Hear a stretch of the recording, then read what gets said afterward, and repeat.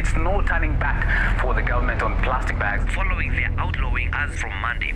The penalties are the highest in the world. 4 years in jail, and the maximum penalty is $38,000 US. We cannot continue living in this kind of an environment that is so dirty, so polluted with plastic bags, plastic waste. Something needs to be done.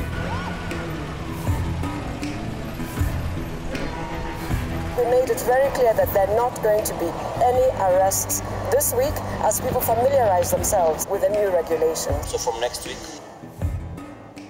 I may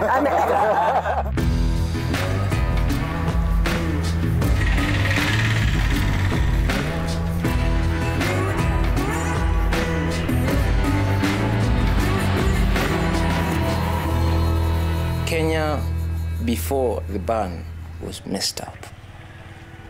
I felt that I should do something.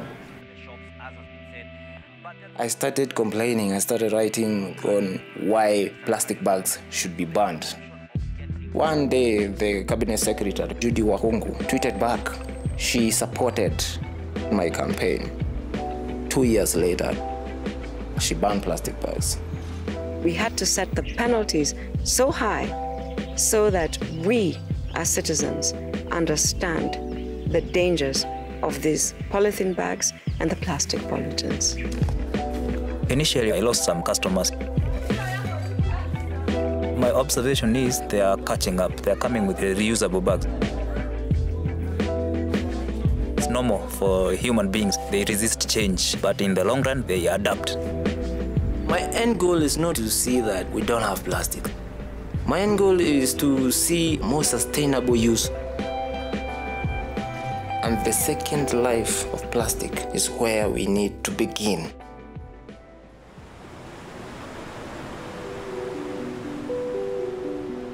We are destroying our own life.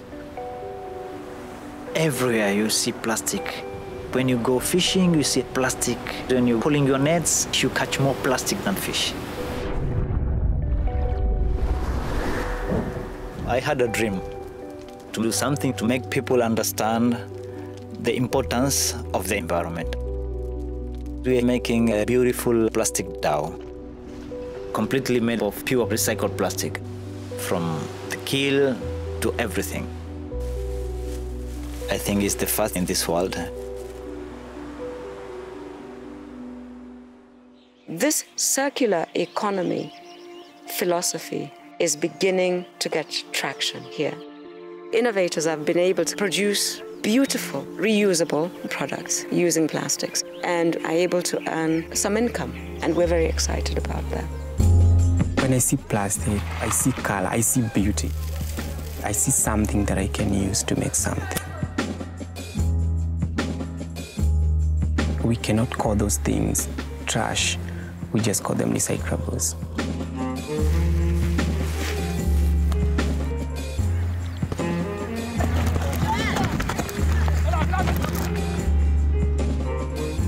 Recycling is not totally self-sustainable. People don't realize how much work and cost goes into recovering it from the environment. Somebody has to go pick it up. Somebody has to give it to somebody else. The guys in the streets were making a few shillings. The first environmentalists.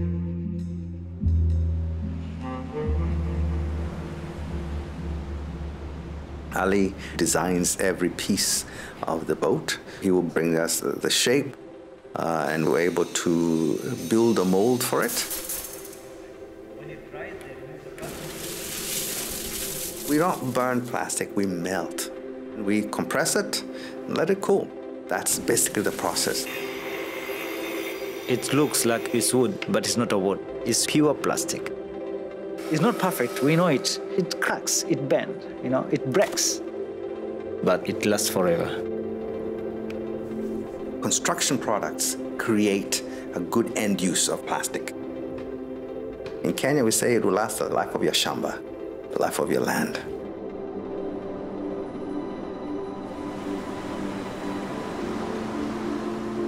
The first communication of human lives was through the sea.